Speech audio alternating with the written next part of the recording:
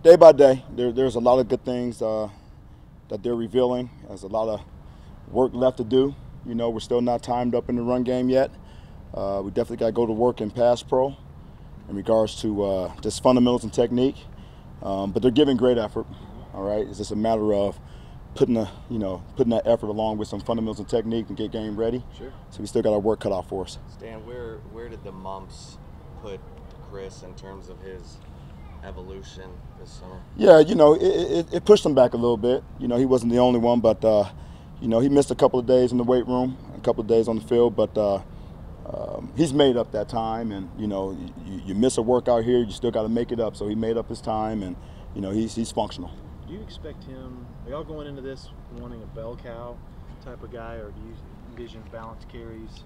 I wish I had a bell cow right now, to be quite honest with you. You know, right now I got a committee of backs competing for a spot. I don't think a bell cow has emerged at this point. But again, the competition is good. You know, at some point somebody's going to separate themselves, but we're not at that point yet. What's Kyle Porter done that's been so impressive? Carmen always speaks glowingly. Well, the one thing about Kyle Porter is that he doesn't make a lot of mistakes. You know, systematically he's sound. You know, he knows exactly what he's doing. So with that being said, he's able to play fast. You know, he's actually playing faster than everybody in the room because of, you know, his knowledge of the system. But he still has a lot of work to do now. You know, I'm not ready to anoint Kyle Porter. He's got a lot of work to do. We're missing some reads and spots, and you know, fundamentally, he's got a long way to go. Did you watch film of last year? Did you watch any of his games from last year? I did. What are some of the improvements you think you've made? Well, you know, I think he's gotten better in smaller spaces. You know, I thought that he was a little bit of a one-speed back. I think he's, you know, quickened himself up and become a little bit more elusive in tight spaces. He needs to become more of an explosive back. So, you know, when he sees a hole, he needs to be able to trust his read, trust his eyes, and get the full speed quicker. You know, I think he's kind of oozing into it as opposed to bursting through the hole.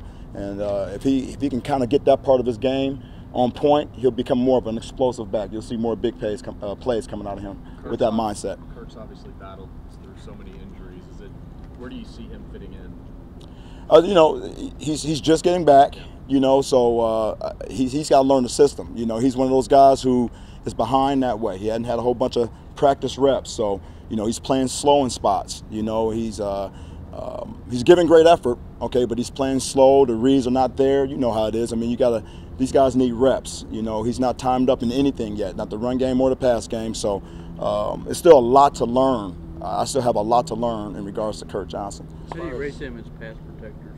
We're very average to below right now. Yeah, you know, it's just fundamental. You know, they're aggressive, you know, and that's one of the toughest things and the longest thing to develop for a running back. You know, you teach them how to, you know, run the ball with great pad leverage as a lean, all right, and you have to contradict that teaching when it's time to pass pro. They got to be a little bit more patient. They got to kind of sit back in a reverse arc, and, you know, so it's contradictory teaching. So that's the longest thing to develop for all of them. We're making strides. We had a better day today, but I'm expecting them to be much better than where we are right now. Who's the best at it? Right now, I would say the most consistent at it right now, I would probably say between Chris and Kyle. I'll flip a coin. As far as Warren, what's he doing well, and what does he need to do to become the bell cow? Well, I think the thing he's doing the best right now is he's respecting the game. All right, he's been a little bit of a lethargic football player in the past in regards to practice. I think he's becoming a better practice player. All right, and I think he needs to continue to do that for the rest of his career. Play the game on the practice field, and I think that's been the biggest improvement, and it was the biggest need for improvement going into training camp. And what drew you to Beck philosophically when you guys sat down in the offseason? I'm sorry, one more time. What drew you to Tim Beck philosophically when you sat down in the offseason? You know, Tim Beck's a real guy, first of all. All right, he's a real guy. He's a very unselfish guy. He designs our offense with every position in mind, okay? Obviously, being a quarterback, we got to fit our quarterback. Everything needs to be custom fit for our quarterback, all right? But he has a very unique way of making sure all the other pieces to the puzzle are in place and align with that. The one thing that I love about him, that he's all about learning who we are as a football team. And we're not just going to run a system that doesn't fit our talent. You know, he has the awareness to fit our scheme that fits our talent. And that's the one thing that really attracts me to him, and that's why we're going to have success because of that. How's Tonnell Carter look? Tonnell's looking good. You know, Tonnell, he's got some growing up to do. You know, the one thing I do know about Tonnell, he loves to play football. He loves it out there, you know, so I get pretty consistent energy from him every single day. He's the one guy that I believe if he gets a crease, he can hit a home run for you, you know. But he's still got a lot of work in regards to learning schemes. He needs to be a guy that can get on the board and draw the play to the point to where he feels comfortable with the play and transfer that into execution where there's no processing going on. There's still a little bit of processing going on in regards to his play, so we're not seeing what he's fully capable of doing right now. He got the best hands of all your running backs? He's got good hands. You know, Danny Young's got good hands. Kyle's pretty solid. I wouldn't say there's a guy that has exceptional hands in that group right now, but they're all pretty solid. In the spring, it seemed like Tom was not happy with Tennille and maybe as many times as he's putting it on the ground. Yes. Has he improved that over the last couple months? Well, if there's some wood around here, I would knock on it. He hasn't put it on the ground as of yet, you know, but there are still some clips on film that you see where he's a threat to put the ball on the ground, you know, so that's a mental focus. That's a mental toughness, you know. He's got to get, you know, that is our culture. We don't put the ball on the ground in order to win ball games, and he's got to embrace that. And I'm not saying that he's fully embraced in that respect yet, but it's getting better. Stan, a lot of when Sterling Gilbert got here last year, everybody assumed that the passing offense, that there wouldn't be much running, and then Deontay had 2,000 yards. Yeah. Yeah. I mean, how would you say that the run-pass balance in this offense is going to go? Yeah, if you look at Tom Herman's history, you know, and Beck's, you know, it's always been a pretty balanced offense, leaning more on the side of the run. Okay. And that does include some quarterback run game and all that good stuff. But you know, we plan to be balanced. I don't think we're good enough to be one-sided. You know, to sit there and say that we're going to sit back and throw the ball a large percentage of the time and have high percentage success. I don't think that's the case. I mean, we have got to balance the run with the pass, for sure. If you find a bell cow, you're looking like 25 carries a game. The way I work in that respect, if he has a hot foot, he stays in. You know, and then it becomes a conditioning, an endurance thing, right? You know, how far can he go? That's what I'm trying to gauge now. So every day, these guys are getting more and more consecutive reps. All right, to see how far can they go. You know, it started off with 2 reps, now it's going to 3. Now we're giving guys 4 reps just to try to get them game ready. You know, that endurance for the game situation. So it's predicated on endurance and toughness and things of that sort. But I think, you know, even with the bell cow is a bell cow because he has a good guy behind him, you know, to take the pressure off. And you know, I'm more focused on developing the whole entire group. So when their number is called, whoever it is, they're ready to go and be that bell cow in that moment. What are you seeing from Daniel Young? You know, Daniel Young's got natural pad level, some natural instincts.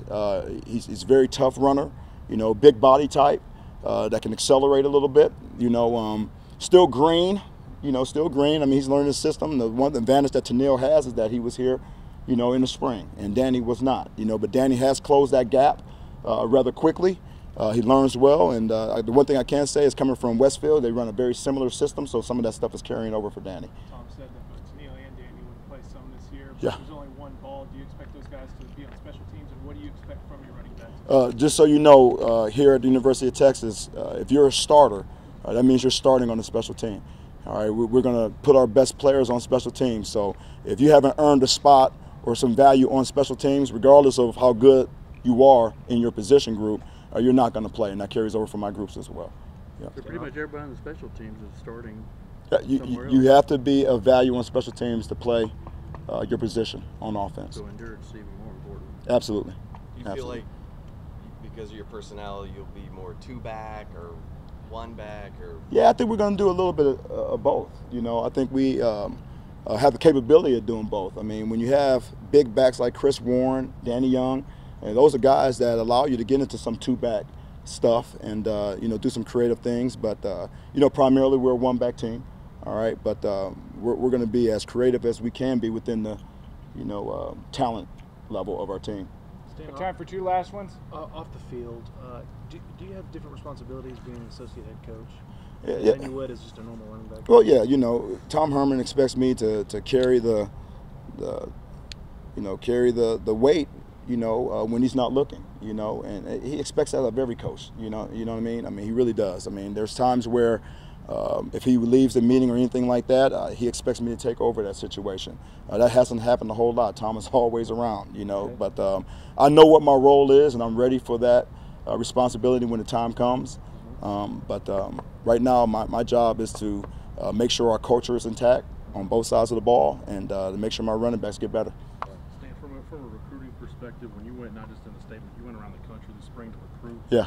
How did you find kids receptive to the Texas brand, and what's your take? I know you can't talk about recruits specifically, but your take just on the start you guys have had before you. Very respect. I mean, they like Texas. They know what Texas is, and that's the beauty when you go out of state and you do wear the burnt orange. They have an immediate respect for the program. All right, they have an understanding of the history, which was very surprising for me.